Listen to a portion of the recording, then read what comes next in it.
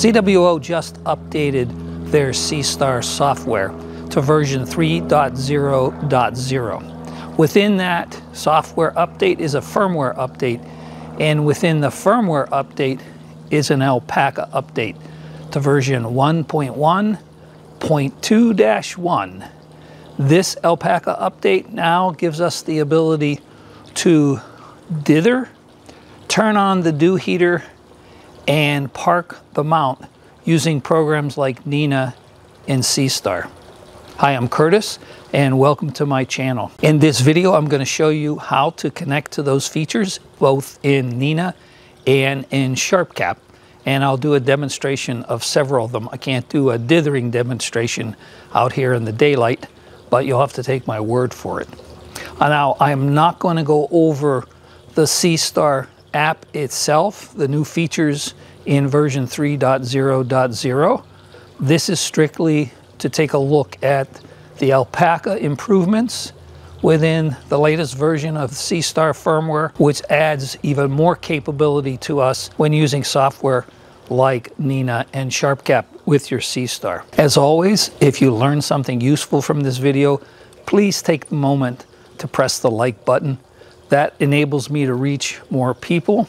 And if you want to support this channel, you can use my affiliate links down below the video where it says more under the description at no cost to you. To get the latest Alpaca update, you're going to have to first download the latest version of the Seestar app, as I mentioned before.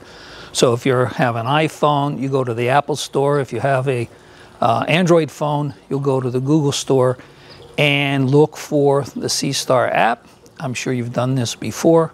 And you'll download version 3.0.0, as I said before. Once you've downloaded the latest version of the app, you should connect your Seestar as usual, and then it will force a firmware update. And then on the first page, where you see the Seestar at the top, then you see the open arm command there.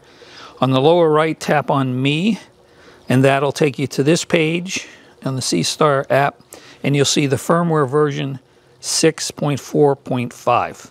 And if you tap on the right arrow, you'll see that you're up to date. And that's it. When it updates the firmware, it also updates Alpaca to version 1.1.2-1. And you're ready to go. Let's first demonstrate these new Seestar control features in NINA. So for dithering, you'll have to go under the guider. And yours won't look like this. You won't have anything populated in here since I've already connected dithering previously. Yeah, this will be blank. And then under here, you're going to want to go to Mount Dither. And then this guider pixel scale is set by your camera. The number of pixels to dither, you'll see over here. Once we connect, you'll be able to change that. And as far as the heater, again, you go under switches here, and then under the switch, no switch, you'll have to scan like you've done before here, scan for device, and then since I've already done this many times, you'll see the position of the heater show up. So I'm going to just go down here and say connect all devices. And one of the first things that happens is that you see this message here telling, do you want to use the settings from NINA or the mount? And the reason for that, even though I've connected NINA to the mount before, is that the Alpaca in Seestar still does not accept the elevation from NINA. So it's going to set to 0 meters elevation. That's not going to really affect us too much, but it'd be nice if they fixed that. So I'm going to take from NINA to the mount. And then you'll see down here, it was unable to set the mount elevation correctly. So the telescope is connected, focuser is connected, the guider is connected. Close all of those. Now we want to connect the heater, so we have to pick that one, and then we'll hit connect. And then you see the dew heater, and it's successfully connected. So I think we got everything here. There's the camera, there's the filter wheel, the focuser, the mount, dithering, and the heater switch. So let's first demonstrate the dew heater. All you can do here is turn it on and off. You can't set a level to say 50%, 90%. It's either on or it's not. Same as in the Seestar app itself. So click for on. Now, how do I know it's actually on? So my external power supply there has a meter in it, so I can see how much power is being drawn by the Seestar. So whenever I turn on the heater, that draw goes up by 1 watt. That's consistent with what I've measured in the past, that the heater in the Seestar draws about 1/2 to 1 watt of power. So it increments by the lowest digit it can, which is 1 watt on that meter. Then when I turn it off, it goes back down by 1 watt. So I'm sure it's on. As far as dithering, it's daytime here. I'm not going to demonstrate dithering. I've done dithering with the Seestar, and I had access to an early version of that part of the Alpaca that enabled the dithering. I was able to demonstrate that I could successfully dither. Other people have done the same, so we know dithering works. Here's where you would change the number of pixels. If you wanted it to be more than 5, you could set it to 10. I think Seestar does 50. You can do whatever you want. And if you want it only to dither and right ascension, you would click this, on or off. The normal is off. You really don't need to change any of these other numbers here. Some of these you can't change anyway. Then the last thing to demonstrate is the park position. So let's go into the mount, and we're going to have to unpark the mount since park now works. So that's a good indication that park is working. So one of the first commands you want to do when you set up a sequence in NINA is you're going to want to unpark the mount. We have it set to sidereal. So let me just open it. I'm going to click on north. So it's going to move in declination. It's going to open up. I have the cover over the lens, so I don't inadvertently point at the sun, even though the sun is setting. And then let's move in right ascension.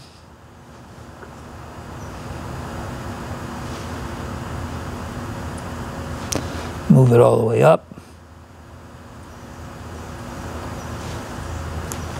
Okay, so previously in my tutorials, I pointed out that you can actually use the home position.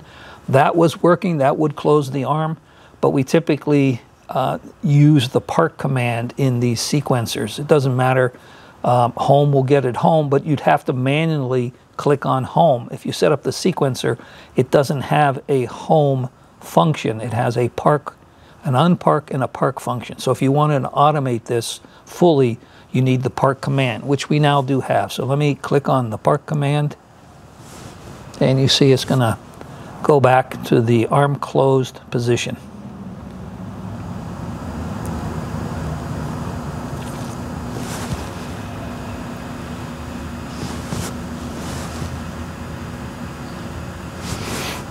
So it's as simple as that. It's not quite finished. You'll see there we go. So now it's asking for the unpark, which means it's done communicating.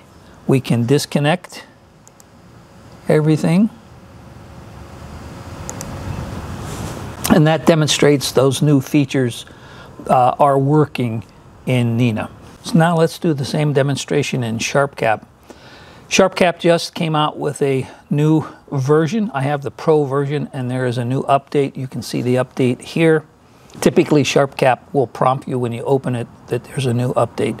So let's go in there, and there's the camera. If you haven't done this before, you'll have to scan for it, and then you'll see the address.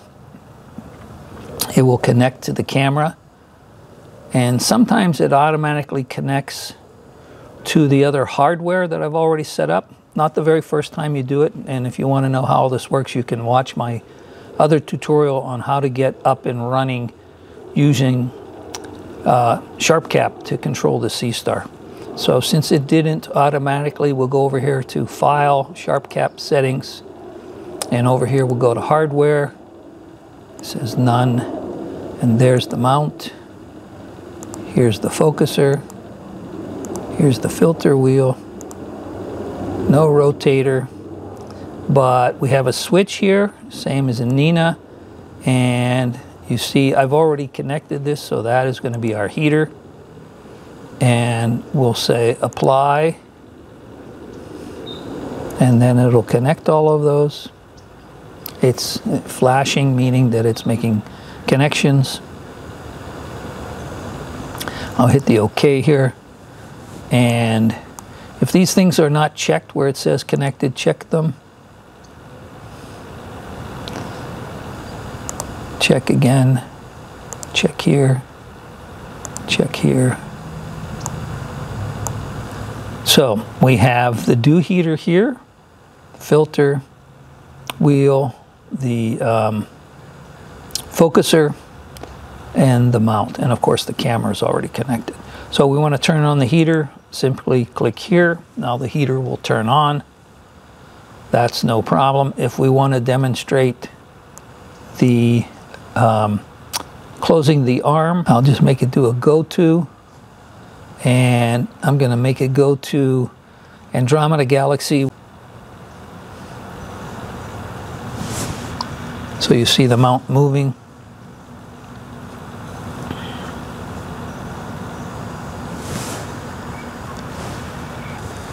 Okay, so now it's there. Now we want to park this thing. Let's hit park. And then this screen pops up and you will see this thing going down to park.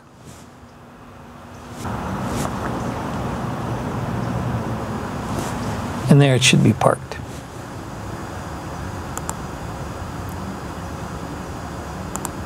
And when it parked, it disconnected the telescope. So as far as dithering, I've never used dithering in Sharpcap. So you would go to the guider, and obviously we don't have a guide camera, so we're not using that normal PHD2. So here's the dither only, no guiding, using IASCOM mount pulse guiding. I don't know if this actually works. I haven't tested it out yet. I've sent a note to Robin, the author of Sharpcap, to see, because I've never done dithering here, so I'm not really sure how to make this work.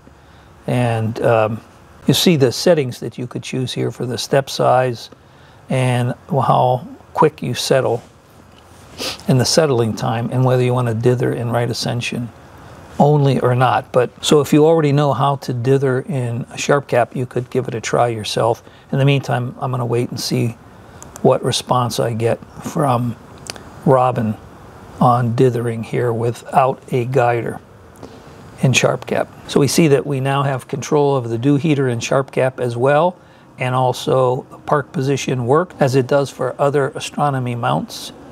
And the dithering is still up in the air, just exactly how that works and whether it works with Sharpcap now or not. I want to thank you for taking the time to watch. Don't forget to hit the like button, and until next time, clear skies.